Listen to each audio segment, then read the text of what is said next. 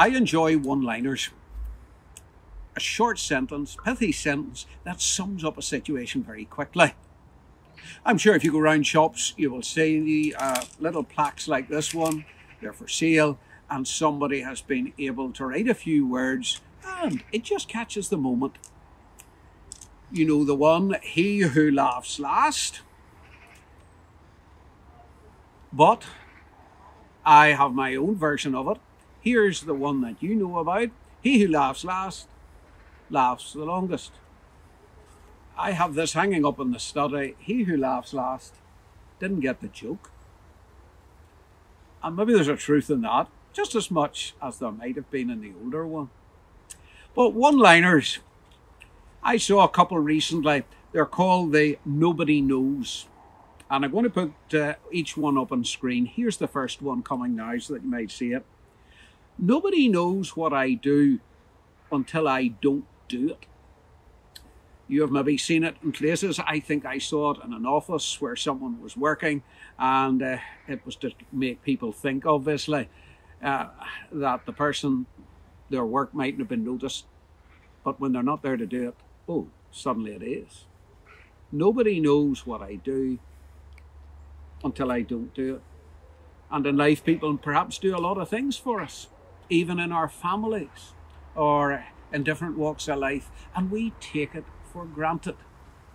But when it stops, or perhaps when they are not there, we begin to reflect and say, now I realize what they did. The other one is, nobody knows what we have until we don't have it.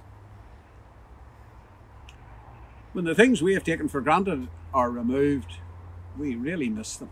Now that speaks to us mightily at the moment. We are living in the COVID scene, a virus you can't see, and it has removed everything that we have enjoyed and used. Socially, meeting with friends, going on holidays, we just assumed that's our right. And something beyond us has pulled the brakes on it, and we don't have it. And maybe in the next few weeks or a month, the restrictions will get tighter. And we really miss our relationships and our involvement with others. But you say, did we take them all for granted? And did we take people for granted? Unfortunately, throughout life, we see that phrase is pertinent for today. Jobs, work, leisure, going to a football match. Now you can't do it. And you miss it. In the church scene, where I'm involved as a minister, we had an outside door service just last Sunday. And we had to meet the regulations, obviously, and do everything very carefully. But it did mean a sense where people could see one another rather than a virtual service. Comments I got after that meeting were, we really needed that. You see, we take church for granted. And now it's not there the same way, and it can be missed. Or maybe we just assumed it was there. It's always there for us, and now it's not. And perhaps where we were complacent, we have found we don't have it as much. You see, nobody knows what we have until we don't have it. And when you come to Jesus, Jesus was really good with the one-liners. And Jesus would have asked us today, look, would you stop and take stock of things? Take stock of what you don't have, what you miss. Take stock of who has been important to you and you took them for granted. Just take stock, maybe even of our own individual lives. When I go to Luke's Gospel, for example, written by Luke in the New Testament, focusing on Jesus, he writes some of the phrases that Jesus said. Now, Jesus tended not to force his views on others. He left a thought, and he was a brilliant picture framer. He could leave a thought or story in your mind, but he also could give a phrase that got to the heart of the matter. And Luke captures those. And here's one where Jesus says, stop, take stock, And in a few words, he gets it all together. I think it's Luke chapter 9. What does it profit a person if they gain the whole world but lose themselves? Or perhaps an older translation would put it, what does it profit a man if he gains the whole world but he loses his own soul? Soul, the very essence of who you are, your being, everything that centres around you. And that one-liner does take stock, and it does get to the heart of things that are important. Because we are pushed and pressurised today in a very commercial, consumer-driven world to accumulate, to get to the top. And you can be caught into that in such a rush that the big important thing, even about God or about life, that big important thing is pushed to the side. And it's only after a while, when we look back over the years, we can say, did I lose something of myself? Or even in the worst scene, did I lose something of my soul?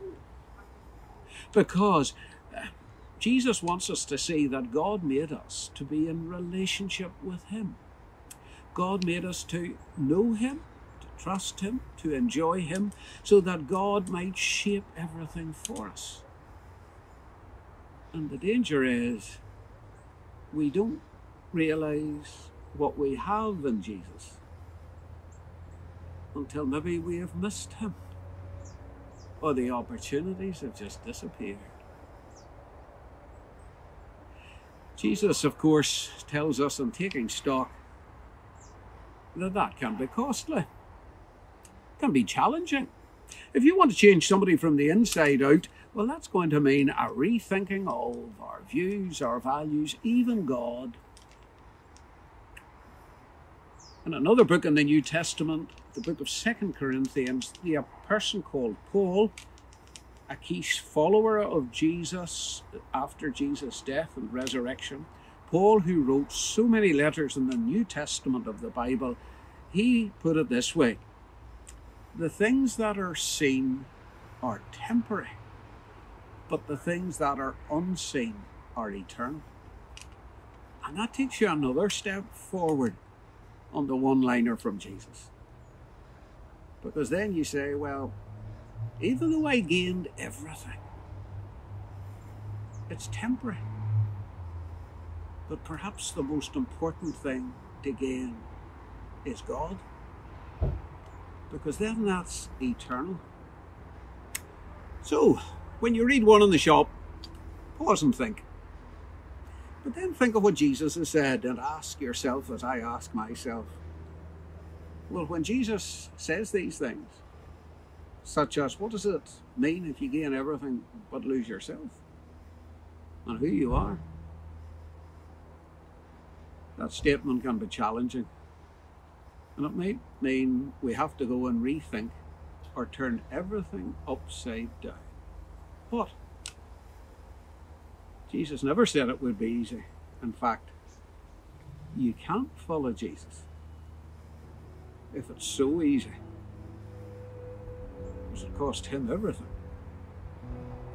And there's a cost to us.